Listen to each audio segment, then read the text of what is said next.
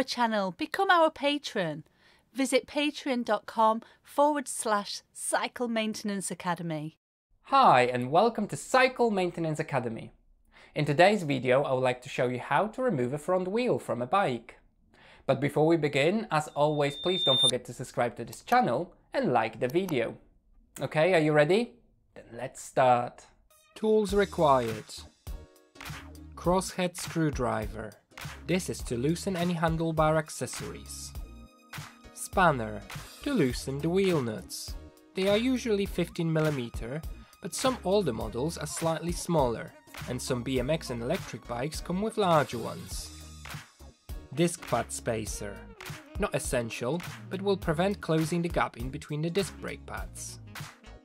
Preparation. One of the easiest ways to remove your front wheel is to turn a bike upside down. First, check that there is nothing on the handlebars that will get damaged when the bike is upside down. Turn the reflector, bell, and remove lights and other devices if you have them on your handlebar. If you have rim brakes, before you turn the bike upside down, release them to allow the tire to move past the pads. Click here to find out how to undo V-brakes.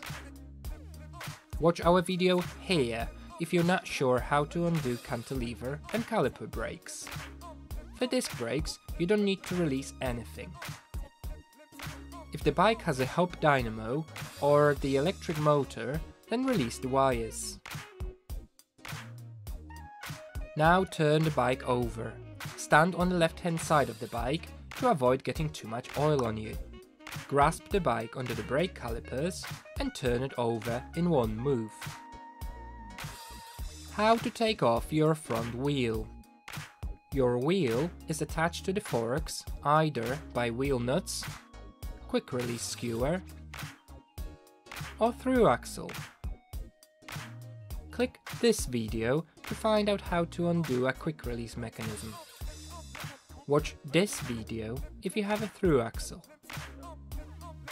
For wheel nuts, stand in front of the bike, fit the spanner on the left hand side so that it is horizontal and pointing away from you.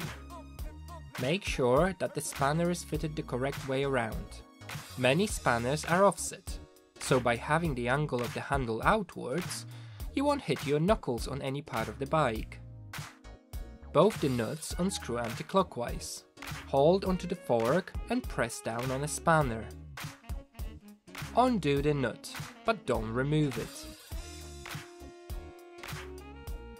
If there is a tapped washer next to the wheel nut, then undo the nut enough to allow the tap to come out of the slot.